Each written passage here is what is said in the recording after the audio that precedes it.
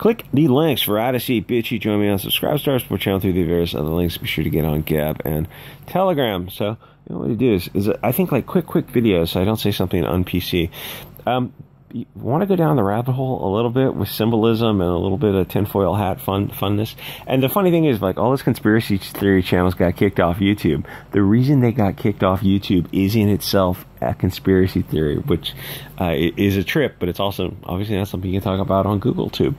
So this image, I've seen this image before. They've used it whenever they talk about the movie that's, you know, it's coming out. And they used the same image before. So you see the cat in the background. I know you're watching this on 480, but my phone melts at higher resolution. So the cat in the background, right? That's a cat. As you zoom in, you can see it's clearly a cat. But so taking the title, taking the cat, and like, does it look like something else? Is there some other symbolism going on there?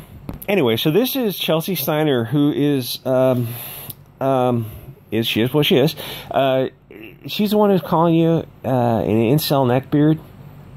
Chelsea Steiner, you put this picture on your thing. You know we can see you, right? This is publicly. This is in the same article. This is at the bottom of the article. I just opened it up. This is you.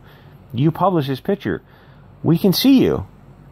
Do you really not know what you look like when you're talking about other people, the incels and the neckbeards who didn't like the movie? So you're insulting people based on their looks and their sexual preferences, and then you put this picture out there. It's a little bit, you know, it's a little bit weird. Expression glass houses comes to mind. So she has a long article where she's very upset about Ms. Marvel not doing well on the reviews. I mean, it's like the reviews don't matter. Why would you even get wait until Wait until the show's been out for a little while, and then you can kind of see how well it's doing. Let me just be a little bit of Nostradamus here. I predict it's going to be horrible.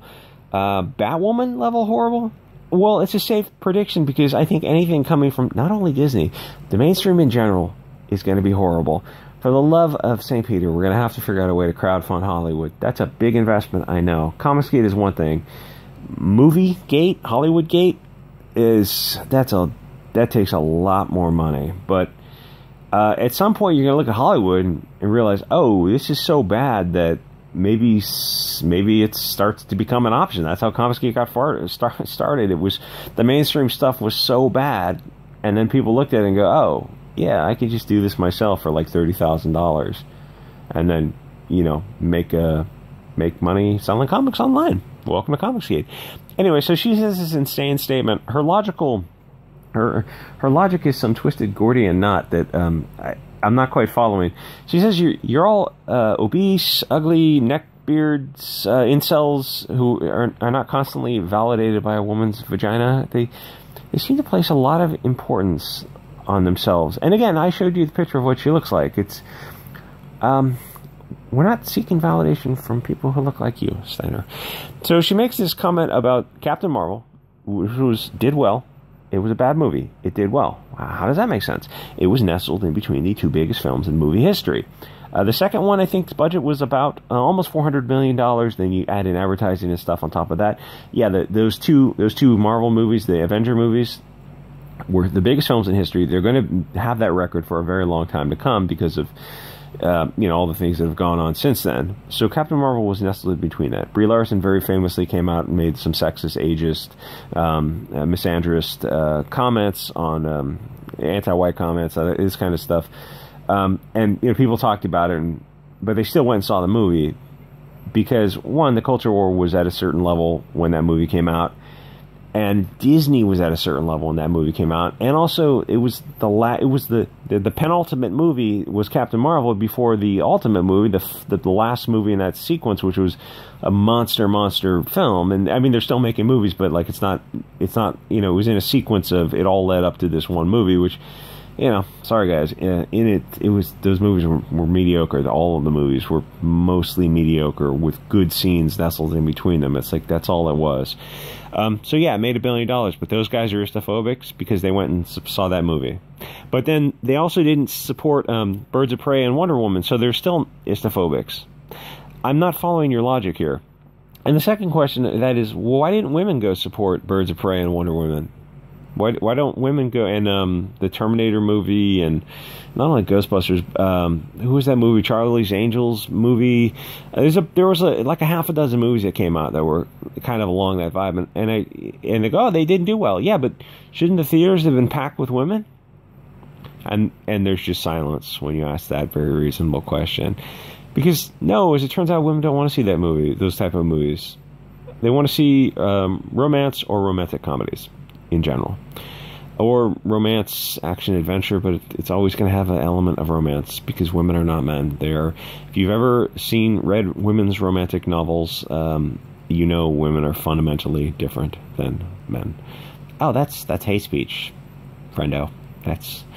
We're all the same, but we're not. I mean, at a fundamental level, men are more likely to read science fiction, and women are more likely to read some romance. That's just the way it is. So, Birds of Prey and Wonder Woman didn't do well because they were bad movies. That kind of is as simple as it is. Captain Marvel did $1 billion because it was before the biggest film in history. But you're saying that the people who either saw or both didn't see those movies, but only the men specifically are istaphobes. And then she has this comment that is so childish, and I think she's got to be 40 years old. It's just not the way adults behave in 2022, in current year, friend, is not the way adults behaved in the past. There's this preponderance of adult bodies walking around with childlike speech patterns. It's just bizarre. It's like there's this weird regression. Infanthood, teenage angst is kind of extending out into people's 30s and 40s, and even in case in comics, get someone like Mark Waid's into somebody's 50s. They're acting like children who got participation prizes their whole life, or who have never been told no, or never had to respect diversity of thought. So in this comment, she says, these neckbeards gave the same treatment to Birds of Prey and Wonder Woman, presumably because their mummies burn their pizza rolls, and women, shockingly, don't want to date them. Gee, I wonder why. So that argument doesn't make any sense. And this is the picture you posted. I'm trying not to violate any YouTube rules, but this is the picture you freely posted at the bottom of your article. And you said all that kind of nonsense.